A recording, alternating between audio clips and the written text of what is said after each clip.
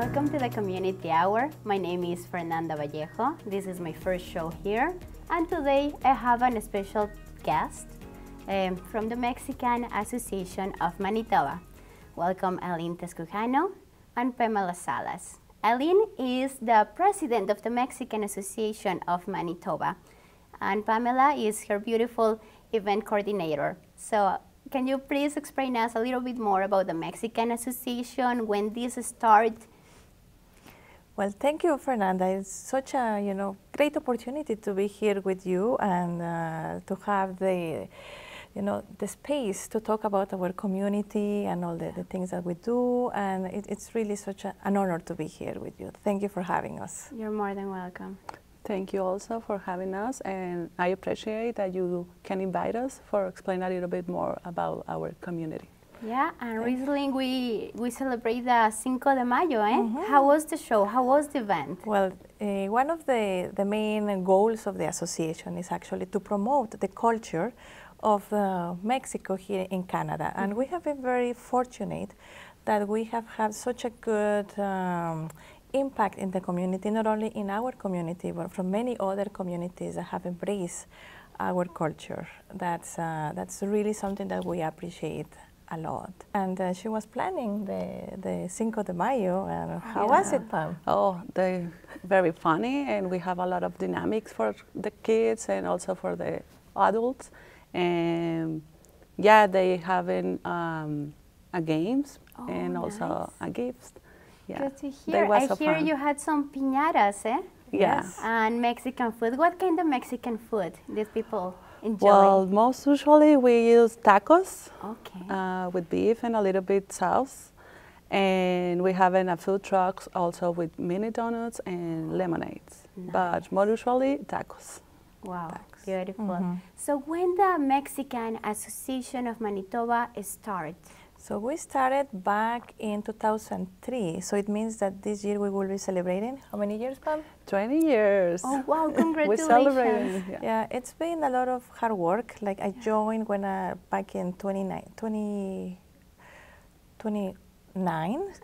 but I had the pleasure to work with some of the founders of the association who had really put their soul and the spirit into the community, and that had helped build up the community, because it's not an easy task, right. But it's something that has to be like volunteer driven, and it's so rewarding to be able to participate and to engage the community and provide those skills that sometimes we need. Like when you are, for example, a newcomer, you don't have a resume, right? That will tell you, okay, what type of Canadian experience do you have. But if you start volunteering, like such the case of this, when Pam came, you start building the relationships, your network, but some other soft skills. And getting Canadian experience. Getting that Canadian experience, you get exposed, because here in Canada, that's some of what we learn, and we see that volunteers are so appreciated because of all the passion and the dedication that they give to the things they do. So that's something that is very important, and the association, is like a platform to promote that opportunity for volunteering. Perfect, sounds beautiful. And what kind of programs or projects do you have for your Mexican community? Well, usually we have a lot of projects, but more important for us is to build these type of events, like cultural events. And the last year we have 4 events. Oh, wow. And we try to follow this program to build more events per year. But this year we have 2 events, and one of them is Pavilion. Okay. And I don't know, I would like to explain a little bit more, but Alene, she have more. Yeah, usually, well, now with this Cinco de Mayo, it was just such a very huge celebration. We were not expecting to have this outcome. Because usually, well, in Mexico we celebrate it, but it's like a national holiday, we acknowledge it. But now we have seen this like a global celebration of Mexican culture, even more important here than our Independence Day, which is our main celebration, right? We got interest from so many different communities, and then that helped us keep building on the programming. through the year, we do Cinco de Mayo, we'll do our Independence Day, Dia de los Muertos. As you can see, we have some of the typical, like this one, this little doll that represents that type of festivity. How do you call them? Katrina? Katrina, the Katrina. Yeah. So this is the Katrina, the Frida Katrina kind of thing. We have Frida and the Katrina. But, and also one of the major events that we organize is the Mexican Pavilion under Folklorama. After COVID, you know, it has been challenging, you know, for the planning, getting your volunteers and get all the ball rolling. But we are happy that, you know, we are able to put together the team and that it will be coming this summer. Because we are a very popular pavilion. And this is like where a space where the Mexican community gets to know us more because of all the advertising that happens. And it's just so energetic to be at the pavilion. And all the sponsors that you have involved in this is the sponsor, event. the entertainment. We have a folkloric ballet traveling from Mexico. Oh, wow. So it's a really good show, and it's an opportunity also from the artists from Mexico to get exposed to an international crowd. So it's also like a win-win situation for both ends. Beautiful, beautiful to hear.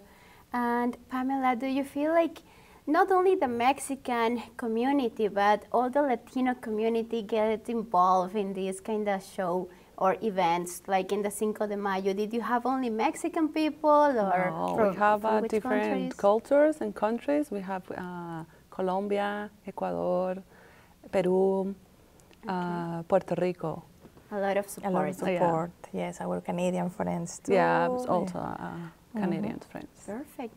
And Alene, I would like to ask you a little bit more about your background, about your profession. When did you arrive to Canada? Well, I came to Canada back in 2003, but I was living first in Montreal. I was doing my graduate studies over there. And there was the opportunity to apply for a job. And I said, okay, let's give it a try. I don't know what it is. At that time, I was working in a town called Morris. I said, I don't know what is Morris, but I'll give it a try. So I applied, you know, I went through the series of interviews, and they told me you got the job. So I had to really hurry up to finish my PhD thesis at that time. Like I wrote it in 1 month. And then here I came. And I said, well, I'm going to be there just for a couple of years because it was a term position. But then those 2 years have become now 18.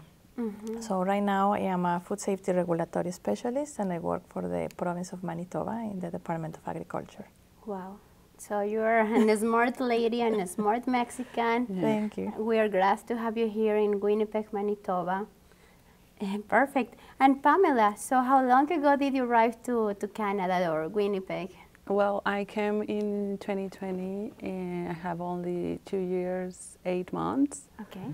And it's so different for me to live here, but I like it also because the Mexican Association gave me the opportunity to increase and improve my English also and my background, all the students. And right now I am studying the University of Winnipeg and doing some volunteers inside of the university and with the association. And I'm working in the province of Manitoba with Alene, that program that give us all the students to improve more our knowledge. And I appreciate all these programs that Canadians have for us. Perfect. Alene, I hear that you are part of the Personalities Wall at the Museum of Manitoba. Can you tell me a little bit more about it? Yeah, of course. Well, that was really an honor to have been selected amongst many different personalities from Winnipeg. They had, well, there was a nomination process, so I was nominated and I was selected. There were 35 individuals that representing from the 150 years through the history of Winnipeg. So it's really an honor and an accomplishment, I think, not only for me, but representing the Latino community, because you see so many different backgrounds there. For having the representation of our countries and our community, I think this is something important that the city is acknowledging, and that I'm very thankful, and I think it represents everybody. Yeah, absolutely, and you're doing a great job. Thank you. Here. So Pamela, what could you tell to all the newcomers about Winnipeg. How do you like Winnipeg, the weather, what they can do here? Well, the weather, first of all. Okay. Prepare with the different type of temperatures. Okay. But it's so fun here because they have a lot of activities outside, also in the winter and also in the summer. And I don't know how I can explain, the people from here is so very friendly, and I appreciate all of this because when I arrive here I feel a little bit alone, but at the second day I feel like a big family. Yeah. And I think that is something that I can advise for all newcomers to come here and enjoy the people from here and to learn a little bit more from culture like Canadians, and not only for Canadians, Right. For another countries like Ecuador, Latin people. Exactly, exactly. And it's very important that we as Latinos get in touch with other cultures, people like, as you said, I'm from Ecuador, like people from Mexico, Colombia, just to stay together, but it's really important also to improve our English, right? So, Alene, how do you like the weather here in Winnipeg? How do you like Winnipeg? Is Winnipeg friendly? It's definitely friendly. I guess that's why we call it the friendly Manitoba, right? But definitely it's that sense of belonging, right? That you feel that you are welcome, do you feel integrated? Like no matter where you go, there is always a smile and a helping hand. Yeah, there's always someone opening the door for you and holding the door until you make it in, right? Perfect. And you know what is a funny fact? That most of Canadians, when they retire, they go to Canada, to Mexico, I mean, and other countries. So in Mexico, do you find how many Canadians? Oh, quite a few. Like I guess when you talk to people, say, you're from Mexico. Oh, I've been to Playa del Carmen. I've been to Puerto Vallarta. And so many places. And you know, when we have the pavilion, people feel that they are in Mexico because we bring a piece of Mexico to Folklorama. Beautiful. Yeah, so. And when the pavilion is going to take place? The pavilion is taking place in San Norbert Community Center in the arena. Okay. And we have a lot of different types of activities inside, and it's a good place to have our pavilion Mexican. Yeah, we're going to be week 1 of the festival. Yeah. The first week, August 6th to the 12th. August 6th to the 12th, so people, you cannot miss it. No, with 3 late night parties, because we love to party, so we are going to have the extended hours. Okay. Yeah, one of those parties will have a live band for music, so it's going to be like the extra celebration. An extra celebration. Good to hear. So, now, Pamela, can you explain me a little bit more about your activities with the Mexican Association, and also tell me why the name is Mex y Can? Okay. Well, not only I coordinate events, I also help with a little bit some ideas to put in our all activities per year. And one of them is how can I build the cultural display inside of the pavilion, and we try to put in the best cultural display, and I'm so excited for this one. I would like to say a little bit more about, but I don't want to like not be the surprise. Yes. And also Mexican.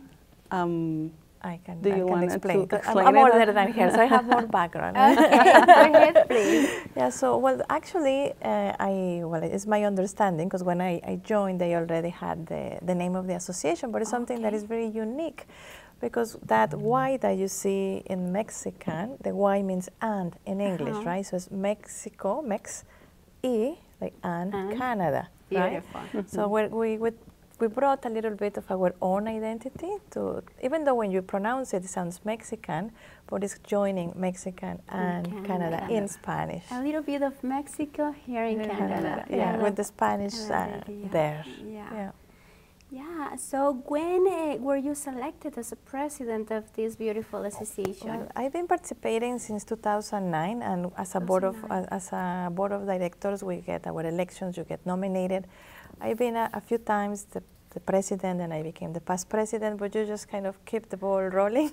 They love you. They love me, Yeah. and it's been great. The group has really embraced that. We're documenting a lot of procedures just to kind of get us better organized. With time, you need to do that just to kind of keep the succession planning, because I think it's important that you have a solid foundation when you apply for financial support through different grants. So you need to start building all that credibility, and to make you more efficient as well as an association, even though you're a small group of volunteers. But we all participate in a professional manner. Everybody brings different skills, which is important. So for the new participants to learn, and then just to keep the ball rolling. Yeah, that's right. And another important question is, from all the newcomer people, how many of them are trying to reach in the Mexican Association to get some additional help? And what kind of help are they looking for? Yeah, the particular goals of the association, even though it's more focused on the culture, the sports, the language teaching, the dances, and all that part of the culture, we do get requests that when they are coming, a little bit of help in getting settled, right? Yeah. Sometimes because things change. Like when we came, it's a few years back, and there are processes and things that change on how you get your driver's license, and a few other things, right? That we try to provide as much advice as we can. But when we don't know, we refer them to the person that actually knows, or that they are dedicated to that particular find the resource that is there. I think as we keep on networking with the different communities, service providers, and so on, that helps the community when they come not to feel that isolated as well, right? Especially when they join in wintertime, it gets a bit more complicated because it's the change. Even you're not used to all the weather, the clothing, and everything that comes there, right? And a very important aspect that sometimes we don't talk too much about is mental health. That's right. That is so important, that they need to know not to be afraid to ask for help. There are so fantastic resources out there that even from different experiences we have had, we know, and we have had access to them, and we appreciate that they are available for everybody. Exactly. Yeah. So people, if you're having a difficult time at home or passing for depression, anxiety, you guys are not alone. Don't forget that we have a lot of associations such as the Mexican Association and other community programs. And we would love to have all of you involved in these activities. You are not alone. We can speak in Spanish and help each other to improve more our English, right? Yeah, absolutely. Excellent. Good. And is there anything else that you would like to add about the Mexican Pavilion or the Mexican Association of Manitoba? Yeah, well, of course, if everybody, we're welcome for volunteers. It's always, we can, be the planners and organizer when it's time to execute. It's an activity for everybody. It's the place where it brings us all together. So people are welcome to join as volunteers. Anytime you don't have to be for the whole week. If you can give us some hours, that would be great. We have really good perks for our volunteers. We appreciate the help, and we like to also share a little bit of something with our volunteers too, right? So on the website of the association, we have the registration form. So the website is www.mexican with a Y, mb.ca. Awesome. So there is the registration form there for volunteers. And then once we get that info, our volunteer coordinator will start assigning, the different areas, because we have a variety of aspects, right? If you're an extrovert and you like to talk, you might be maybe a tourist guide at the cultural display. You like to get experience in the food line, you can help serve the food, because besides serving the food, we have to do some record keeping, because food safety is a priority. Right. So we need to check that all the food that goes to the public it's okay. So we do checks to make sure temperatures and everything is fine. And we have the bar, we have so many areas where you can come and have fun. That's the important thing, right? And get to meet people. Yeah, exactly. And don't forget to follow us. Yes. Yeah, so where? So what kind of social media are you on? On Instagram and Facebook. How can we find you? We have with Mexican, like with the A. The Y. The Y, sorry, and .ca. Okay. So it'll be Mexican with the Y and B, and then that's Facebook, or so they can find us Facebook and Instagram. It's the same for Facebook both. and Instagram. Awesome. So, ladies, I wanna congratulate you for the beautiful job that you are doing for the Mexican community and the Latino community, for having all the people together and do all this beautiful, beautiful and respectful job. Well, thank you. Thank you so much for coming today, and was a pleasure to have you here. Yeah, and just before closing, I would like to just give a really heartfelt thank you to all the board of directors of the association and to all the volunteers that have participating with us. It's just, you know, you get that sense of community, but when you have a fantastic team to work with, it's just amazing, and then you can do so many great things for the rest of the community. Perfect. Thank you so much, Fernanda. Fernanda. Thank You're more than welcome. So thank you everybody for watching us today. I invite you to follow us and the Multicultural channel and the Community Hour.